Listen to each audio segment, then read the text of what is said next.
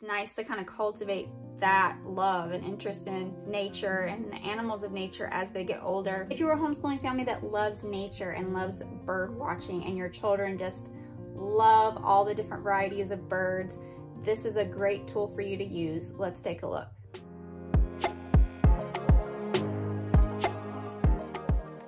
Well, welcome to Shine Bright Homeschool. My name is Kira. I'm so glad you stopped in today because I have a great book I think might be really fun for you and your family to use, especially around springtime and summertime. So this is a bird watching journal from the Thinking Tree. It really encourages nature study and backyard science, which I think is so important for our kids to take in the outdoors within our backyard. It's very simple and a great place for kids to just learn and get vitamin D. Before we take a look inside this, I just want to say thank you for stopping by. And if you're new, please subscribe to my channel. Share this channel with other homeschool parents that you know need homeschool resources, homeschool curriculum reviews, anything and everything homeschool, I'll try to share. I'm a former homeschool student myself. I also homeschool my son. I really try and share things that I know are useful. So I really hope this can be useful for you today. My channel also has an Instagram now, so check me out on there. The link is below in the description. So let's take a look inside this and see if it's a good option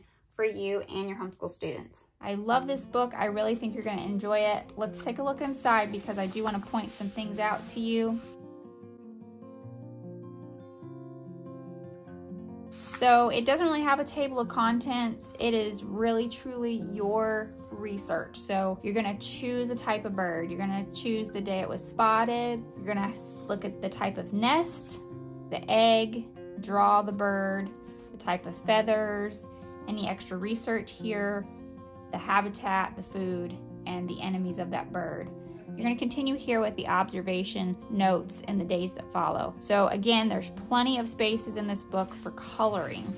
So here you can put in more about this bird. So common name, scientific name, 5 other facts that you've researched about the bird. I do want to mention that they do leave places here for your child if they want to draw, but you may want to either look up pictures online and just print them out and give them some color in here to maybe reference. Write a nature poem, draw different eggs of the birds in your region. Identify these birds, and then you're going to color them right here. So you're gonna write the name of the bird in color. Again, take more photos. So download and print beautiful birds here. And so basically it's just doing the same thing over and over again.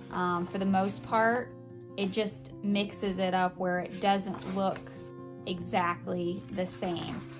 Some of the pages are kind of repeated over and over again with different styles, but they really try to make it fun. Again, there's so much potential for coloring, writing poems, and gathering information. So pretty much again, it's gonna be that same format over and over again, but it does give you tons of space. So if you are on nature trails all the time, take nature walk, or if you're just traveling, if you're a traveling family and are always going in your RV or on different vacations, this is a great thing to incorporate during traveling as well. Obviously, you're not going to use this entire thing probably for local birds. It really just depends on your area, but it's a great thing to take on trips when you're traveling. So just the thought there. But yeah, it's pretty much the same thing over and over again. But again, I think there's so much potential here.